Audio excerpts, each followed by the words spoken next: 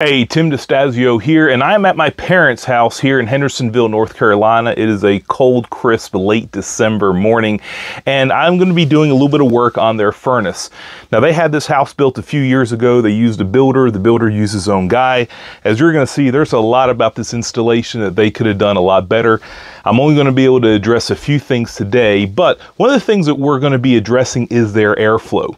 What they did on this furnace is they panned a joist coming from a 20 by 25 return grill above. And after they pan the joist, they come down off the joist with a 14-inch flex. Not a great way of doing it.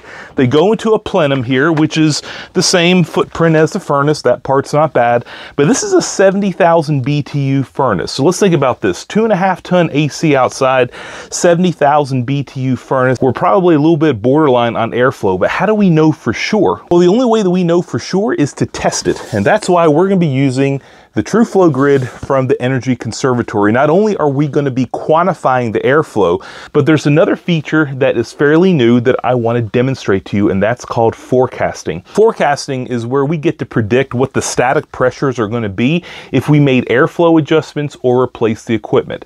So let's pretend that this is an older 80% furnace, and I'm here on a sales call. I'm going to do a heat load calculation. I'm going to do a manual J, a manual S system selection. I'm going to know what my new airflow needs to be. You've got to do that first. Obviously, you need to do that on every sales call. Now, as we know, an 80% furnace doesn't need as much airflow as a 90 plus or as an all-electric heat pump. I know that I'm going to have to bump up my airflow from what it currently might be doing.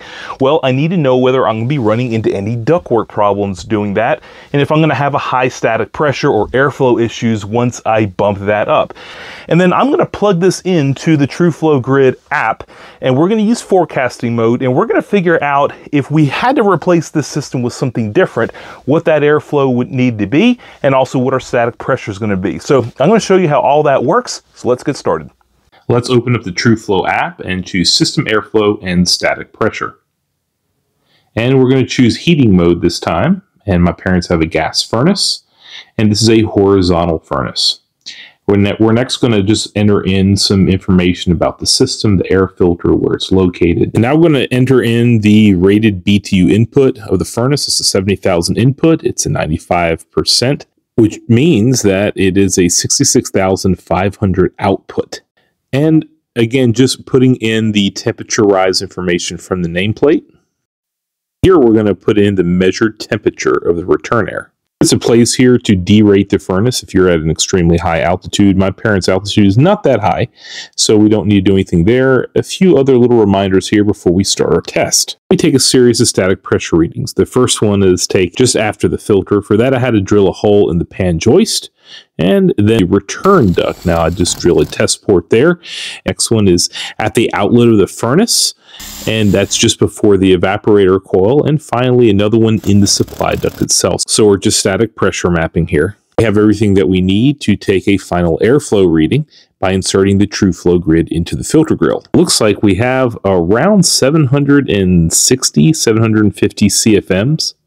And now the workflow is complete. We can name it. The next thing that I like is these gauges here that kind of tell us where our airflow is in relation to our total static pressure. Looks like our airflow is low and our total external static pressure is a little on the high side. It even tells us that our return plenum pressure and our filter jar pressure are a little bit borderline as well. This is really valuable information as we evaluate and diagnose where the airflow and ductwork problems are in the system. Forecasting is going to tell us what our static pressure is as airflow changes. Now notice that the max default external static pressure is 0.7. We're already higher than that right now. Let's say that we're on a sales call and we are proposing installing a heat pump to replace this furnace, and the load calculation only calls for 2 tons. Forecasting allows us to predict what that static pressure would be. So let's go ahead and show you that workflow now. We're going to replace the system with a heat pump, and we're going to choose an air handler. And then we're just going to start playing around with the capacity. Now let's say that my load calculation only called for 2 tons. That scenario, we actually solve our airflow problem. We bring our static pressure to just under 0.6 inches in water column, and everything's in the green. Now, what if we did a filter upgrade?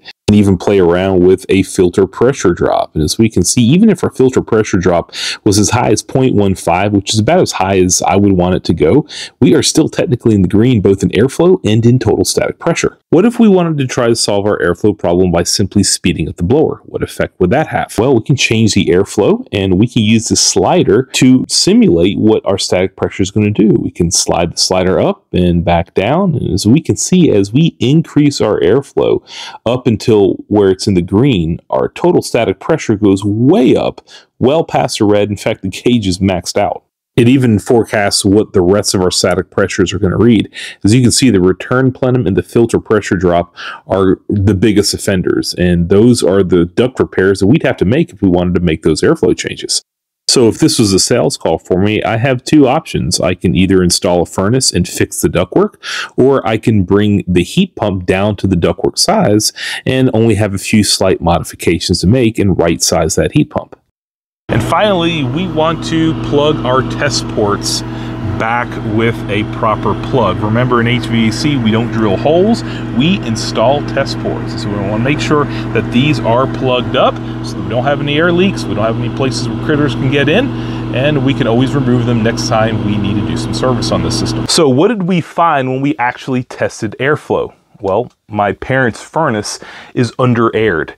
And it's under-aired not at the supply, but it's under-aired in the return plenum and ductwork. And we found that out because we did some static pressure mapping using the TrueFlow Grid app and the workflow. Now, we run into this all the time, just sometimes we don't realize it. You guys that are up north in basements with the vertical furnace and ACs, you see a really skinny return drop all the time. Well, that's essentially what these installers did to my parents', only they did it horizontally with a pan joist. Now, the other thing that we found out by forecasting using the TrueFlow Grid app is that if we were to scale the system down to a 2-ton heat pump, which is all the manual J heat load calculations said that zone needs, we actually would be right on the money. Our airflow would be right, our static pressures would be right. We're essentially bringing the system down to the ductwork. Let's say that we were on a service call and we used this app and we found out that our furnace was under-aired. You might say, well, I can simply speed up the fan and I can get the airflow back that way. But because of forecasting, use fan law 2, and we realized that if we increase the fan speed to get our airflow back up where it should be, our static pressure would be way over an inch of static pressure. So that's not the solution.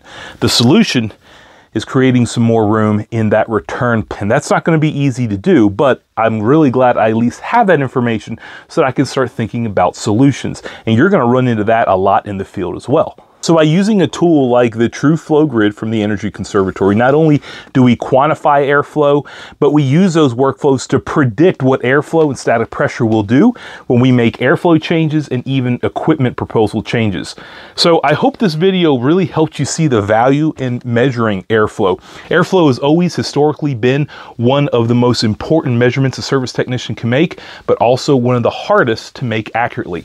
Not anymore. Please invest in the TrueFlow Grid. This is an excellent tool for diagnosing airflow problems and protecting your future installs so that you don't end up owning problems that somebody else started. That's all for this time. Thanks for watching. Thank you to the TrueFlow Grid for creating this kind of technology to make our jobs a lot easier. And as always, work safe.